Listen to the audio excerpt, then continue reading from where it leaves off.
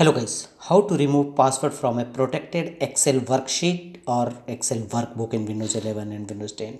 And to fix this, protect a worksheet or unprotect a worksheet, launch Microsoft Excel.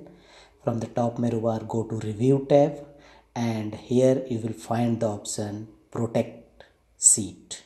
Click on it. Provide a password.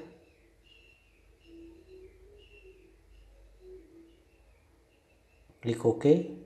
Confirm password. Click OK. Now this worksheet is fully protected.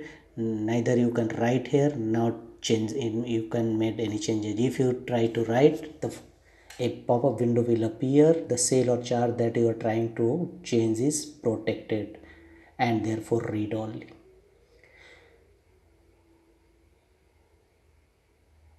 Now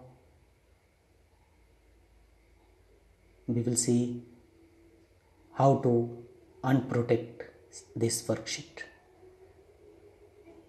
Now we will protect workbook. Click on Protect Workbook, provide a password.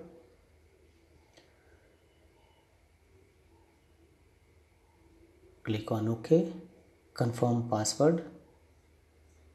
Click on OK. Now this workbook as well worksheet both are fully protected. Here if you choose right click on any worksheet, this option will hide mode. Now we will unprotect them. Click on unprotect sheet, choose password and click OK. Now try to write here. You can easily write here. And to protect workbook is in disabled mode. You can neither move nor copy.